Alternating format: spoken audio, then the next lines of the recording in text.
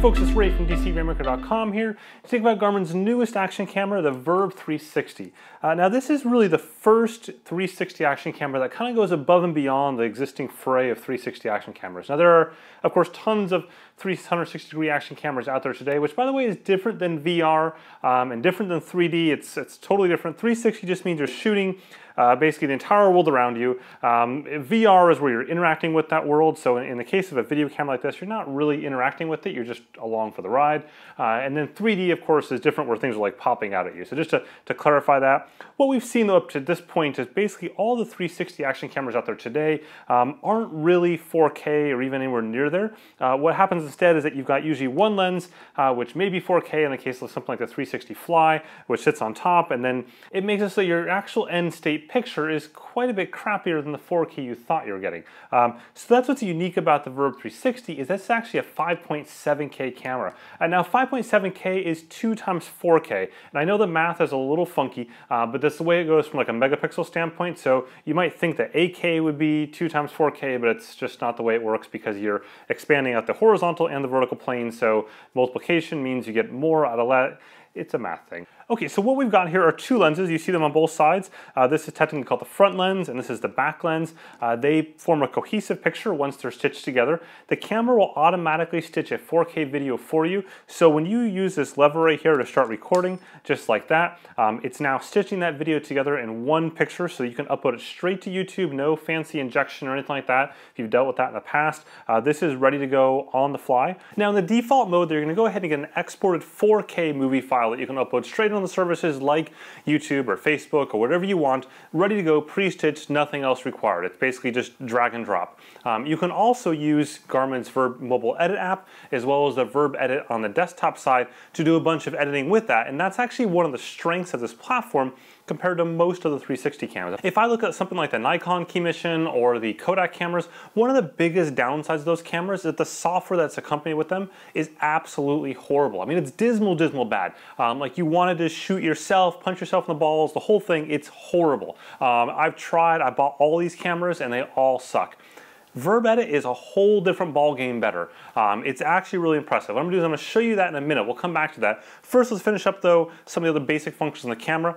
On the top here, we've got 3 buttons that allow you to go through the menu system, so you can power on the camera, you can go into the menu and change the video mode. For example, you can change it from being video to time-lapse. There's actually 4 kind of core modes that you can set this in. One is the default 360-degree mode, which stitches everything together when it's all said and done. 2 is to go ahead and use the front-only lens, so kind of like a traditional action camera. 3 is to use the back-only lens, again like a traditional action camera. And then 4 is RAW mode, which will record these as 2 separate files that you can go ahead and download and stitch yourself using third-party software. Most of that software is pretty expensive though, so there are some free options out there, but the most expensive stuff is kind of the best stuff. Hopefully we'll see that price decrease over time, but that is something that you can do if you want to do kind of a ProRes type thing. And that's where you get that 5.7K from, is by using those 2 files and merging that yourself. Garmin's VIRB Edit Suite today does not support doing the individual RAW files together after the fact. That is something they're looking at doing though. That way you can kind of offload that from the camera onto a laptop or something that's more powerful. And one of the reasons why Garmin isn't doing that in camera itself for the 5.7K at RAW is simply that it's just too much processing power. This thing is actually pretty hot right now, recording just RAW, and it's something that you really can't do in camera to be able to record 2x4K and compress it into one single image. So this whole thing is waterproof. It's waterproof to 10 meters or 33 feet, and then you can access on the side of this little door right there the different ports. So you have right here a micro USB port for charging, as well as downloading and syncing onto your desktop computer. You've got a micro HDMI for display onto a TV screen of some sort, and then you have a micro SD card slot there for putting the actual storage itself. In my case, I went ahead and bought a 256 gig card, so a really darn big card, because I really don't want to keep on swapping out cameras. Like if I go out for a day and just record a crap ton of footage, you can burn through a lot of gigs really quick when you're recording 2x4K streams in RAW mode. So I just did that. Officially they only support 128, but I haven't seen any problems in the last month using this way, so FYI. Meanwhile, on the bottom here, so it comes with this little stand, by the way, in the box. You can see the picture right there of all the stuff that's in the box. So you've got this tripod here itself. You've got two different mounts. So one is a GoPro style mount that you see right there. So it connects to any GoPro mount. And then two on this one here is a tripod style mount. So that's also pretty cool because you can use that in a tripod like the one that's included.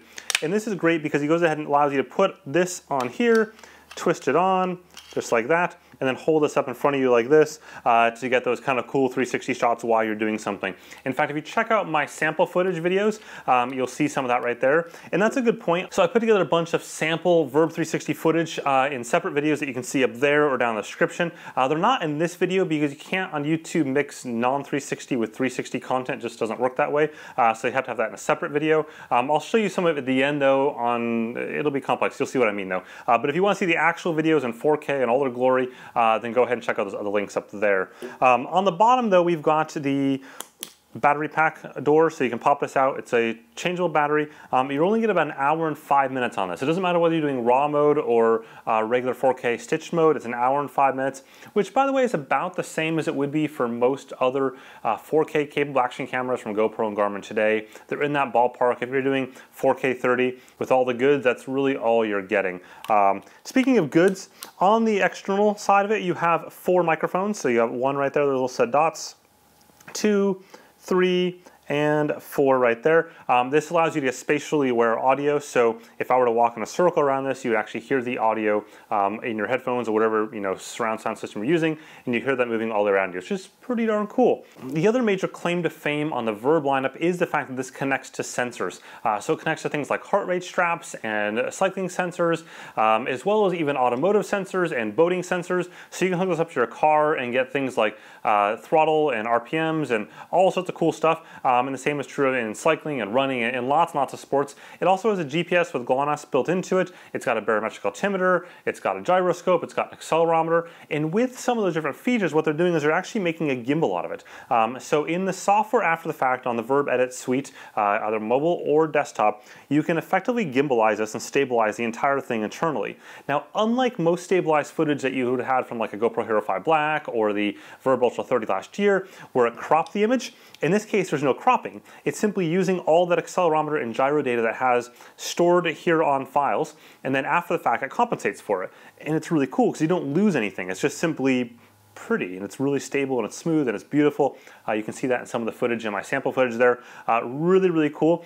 So that way you don't have to worry about a gimbal. I can literally run down, as you see in my sample footage, with this mount like this, full out sprint, and it looks perfectly smooth. So very, very cool stuff. Definitely kind of a neat thing and a unique thing to this compared to most 360 cameras. We're seeing that in a couple of other sort of lesser known brands, but this is really the first major brand to do that. Okay, so what I'm going to do is walk you real quick through VIRB Edit, since this is such an important part of the entire VIRB 360 piece here. Now I've just plugged in my camera and turned it on, so I've got this message up here that tells me that my camera is detected. I'm going to go ahead and choose to import some clips. Now I did a really long video or photo time lapse last night, so there's a lot of clips it wants to look at. But at this point, I'll basically go ahead and choose either to import all new clips or a certain selection of those clips. In my case, I've already got the clips imported in. I just kind of want to show you how this works. And the reason you want to do this is because it imports all the data metrics alongside of it. I'm going to go back to my gallery instead though, and then these are the projects that I'm working on. You can see all of my clips down below here.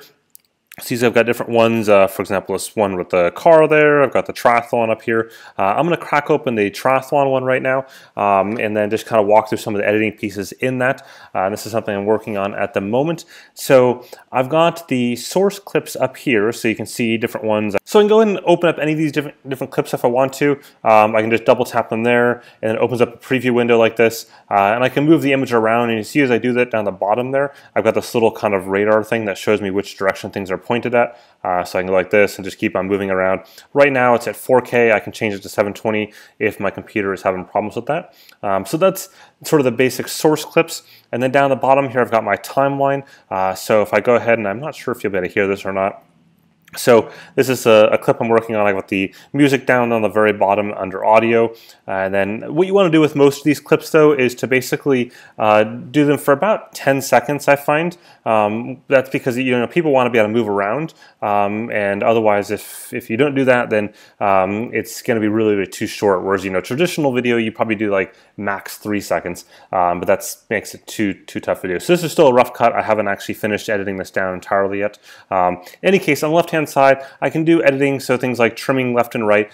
This isn't Final Cut or Premiere. It's not quite as robust as that, so if you're used to those programs, this may take you a bit longer in some cases, versus if you're not used to those programs, you'll probably be a lot faster in this. Next, G-Metrics. This is the templates and overlays. So if I were to go to, let's see right here, I think, I can do a template overlay on this. I'm just going to pick something random. It's not really super applicable to this particular scene. You can see as I did that there, on the right hand I've got the different gauges, and then I can select which gauge they are. I can delete gauges, so I can, for example, I can get rid of the Garmin logo, which is in here somewhere. There we go, goodbye, delete that. I can go ahead and choose what goes in those gauges. So I can select, for example, that miles per hour gauge. Let's see, there's recorded speed, and I can change that to be something else if I wanted to. And you got a lot of flexibility here. You can change the appearance of the gauge. You can tilt it, you can scale it, rotate it. The gauge itself you can go into. You can choose different data types of gauges. I can choose the actual data. I can swap it out for other files. I can retime things. Again, a lot of flexibility here itself. I'm going to go ahead and actually get rid of this right now because I don't want this on my video and I'll forget about it later on. So yep, get rid of that. Stabilization, super important. What this does, this will stabilize your image using the gyro and accelerometer data. This is probably the most important piece about VIRB Edit that you want to keep in mind. So you want to do this. It does not do that natively in the camera itself. It's just doing that here. You've also got the option to do compass locks. That basically keep the camera focused on the direction of travel. And you can do vehicle overlays or mode overlays, which will go ahead and lock the gauges onto an object in your video. So that's really cool. Like if you're driving somewhere and want to go ahead and lock those gauges onto the dashboard itself, so that no matter whatever the camera does, it looks like it's actually locked onto the dashboard itself. So those are kind of the basics of VIRB Edit. You've got transitions, and they have some basic music here, but honestly, it's pretty horrible, so I added my own music to it. They've got, you can add titles on there, and you can display a map overlay to see where you were while this was going on, so you can kind of narrow down things and time things better. Once you're done, you hit this export button up here, and you shoot this out, and you're good to go. Depending on your computer, this could take a long time. You can change the quality there, low, medium, max, high, or custom. So you can change in the bit rate within that all the way up to there. So let's see if I go to the top. How big is that file going to be? That's the max. So that's what I had it already at. So there you go. Just a quick look at VIRB Edit. This is the same on PC as Mac, and there's also kind of a really skinny version of it or slimmed down version of it on the mobile phone. So let's talk briefly about competitors. Obviously GoPro's announced their GoPro Fusion 360-degree cam, which is a 5.2K capable camera, and they're saying that's going to be available later on this year in limited quantities, whatever that means. So it sounds like they're like staging it for probably not going to ship very much by Christmas. That's 5.2K, this is 5.7K. Now my bet though is that GoPro is actually probably also going to change their specs to 5.7K, which doesn't mean they're changing anything in the hardware. I think it's just a claim. I think they went out, they announced something at the last minute, they rushed it out there, and that's what they aimed for with 5.2K, but that doesn't really make a lot of sense. And the reason for that is that at 5.7K, that's 2x4K sensors, and that's what you would buy. Like GoPro's not buying like a 3.8-ish K sensor, or anything. Like it just doesn't make sense. So my bet is by the end of the year, that claim will be actually at 5.7K, just like this to match it so that they can go ahead and say they have the same specs. When I look at other 360 cameras like the 360 Fly and the Nikon Key Mission and Samsung's and Ricoh's, I mean there's so many options out there. The biggest thing is really the software. And right now, Garmin blows away everyone when it comes to software. And if you've tried any of these other apps, you know this, they're horrendous. This is just really, really good. I think that's gonna be Garmin's probably biggest advantage going into GoPro, or competing against GoPro later on this year when they start shipping there, because GoPro software actually isn't that good on the desktop side for editing. It's better on the mobile phone side, but they don't have the data overlay pieces that well compared to what Garmin has. And they've got a lot of work to catch up to be able to basically match the functionality of this. But of course, GoPro is GoPro, and they make excellent hardware. There are a lot of areas that the companies can certainly compete on. For example, I would love to see one of these two companies offload or offer the ability for you to offload stitching to the cloud, especially for RAW files. So if I'm talking 5.7K footage, I'd love to be able to push that up to Google or Amazon or Microsoft or something like that and have that processing done. There are some companies that do that today with Google Cloud, but it's not something built into like a GoPro or a Garmin Suite. I just want to be able to handle it from VIRB Edit and just simply say, here's my files, send them up, be done, and then have it beautifully stitched, like really, really good stitching, the best that cloud computing can buy, have the file given back to me and be good to go. So I think that kind of stuff would be cool to see. Nonetheless, it's great stuff. The resolution is really, really good if your computer and your bandwidth can afford it. So with that, do not forget to check out my full in-depth review down at the bottom there. It makes this video look really, really short. I have tons and tons and tons of detail on how this camera works, all the quirks, all the good, the bad, the awesome. I've got lots more sample clips somewhere on the screen there. Do not forget to whack that like button as well as the subscribe button, because there's of course plenty more sports technology goodness on the way. Have a good one.